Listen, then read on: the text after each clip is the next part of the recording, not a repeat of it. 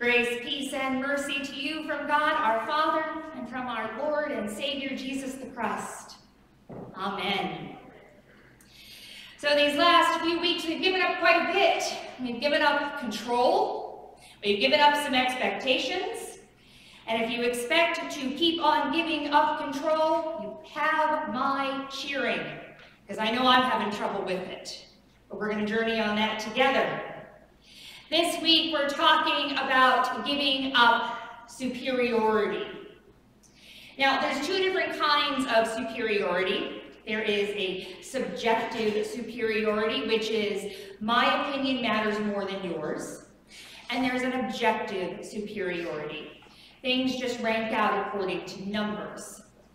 Now, an objective superiority, you think about it, you have a team that has a winning record. You have so many wins, so many losses, so many ties. The team might not necessarily be a better team, but they have a superior winning record. Now, has anybody been paying attention to the big ski races going on this last weekend? Yeah, Michaela Schifrin has been ski racing. And it's really hard to tell the clock. The clock doesn't know what time it is. When you rank up the times, when the skiers cross the finish line, that's an objective superiority. You've got one who comes in first place, one who comes in second place, one that comes in third place. It's all based on when the ski crosses the line.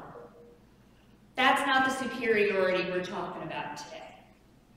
The superiority we're talking about today is the subjective superiority. I think that my team is better than your team simply because it's my team. I think that this is better because it's my opinion. I think that this group of people is a better group of people for some earthly, human-created reason. That's what we're giving up. And we're given a really good example today of how to do that in John's Gospel. For you see, we see Jesus come into this town and come to a well, and he sits down and he starts talking to a woman there. And at first, it doesn't seem that odd because, well, Jesus talks to women. That's just what Jesus does. But what makes this so unique is that Jesus is talking to a Samaritan woman. Samaritan. There's something in there about Samaritan. The Good Samaritan. Okay, Good Samaritan. We think about that from Luke's Gospel, where the Samaritan helps the man who has been hurt and is passed by everybody else. And we think about the Good Samaritan laws, which are named after that parable, which protect people who try to do what is right by someone who's been hurt or is in some kind of trouble.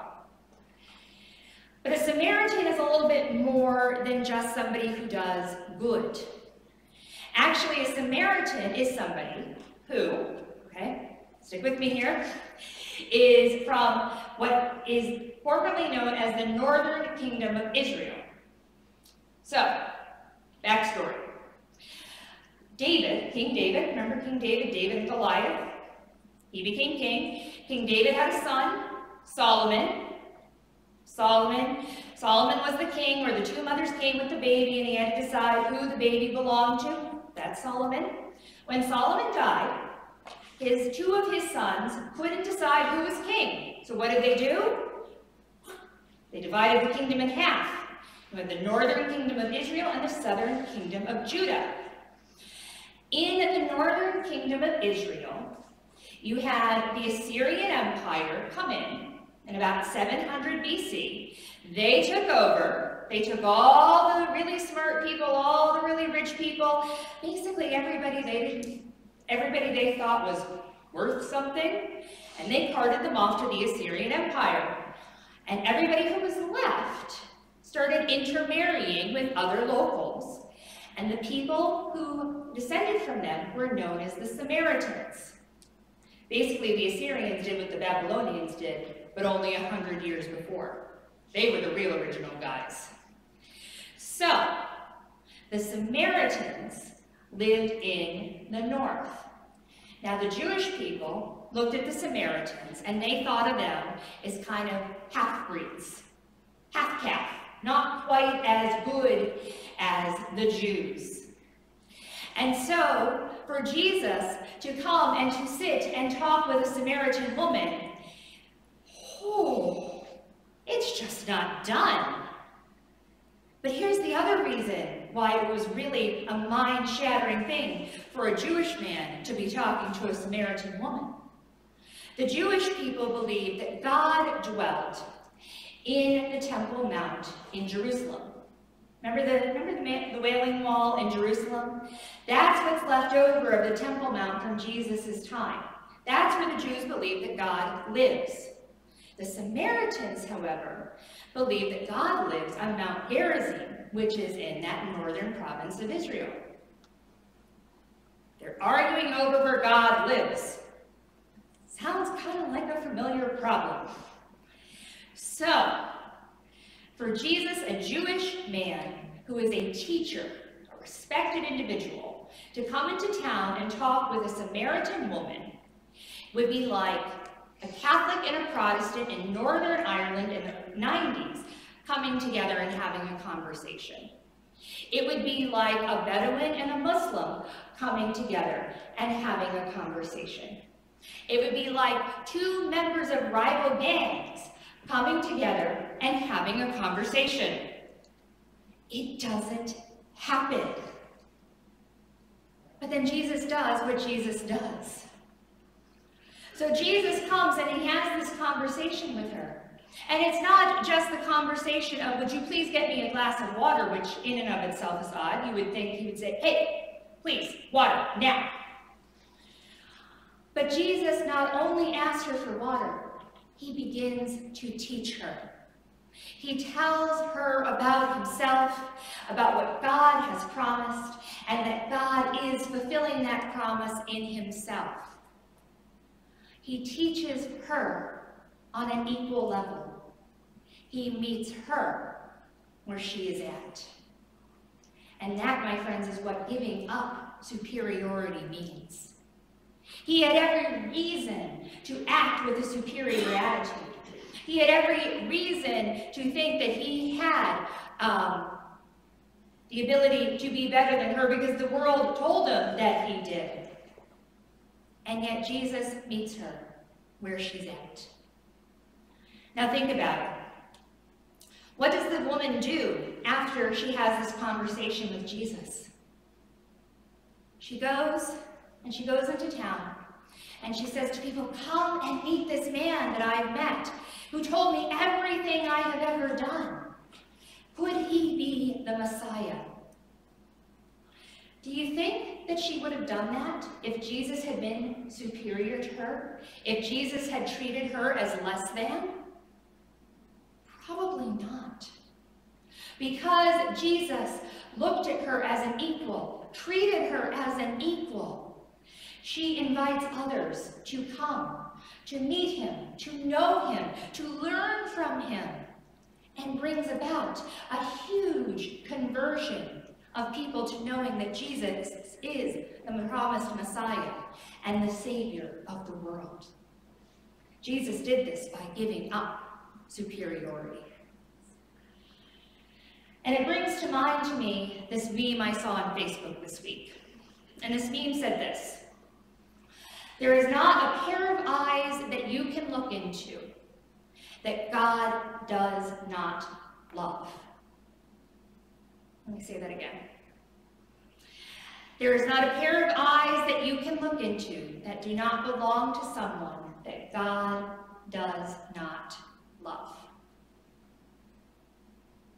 God loves each of us. God loves those who the world thinks are great and those who the world thinks are horrible.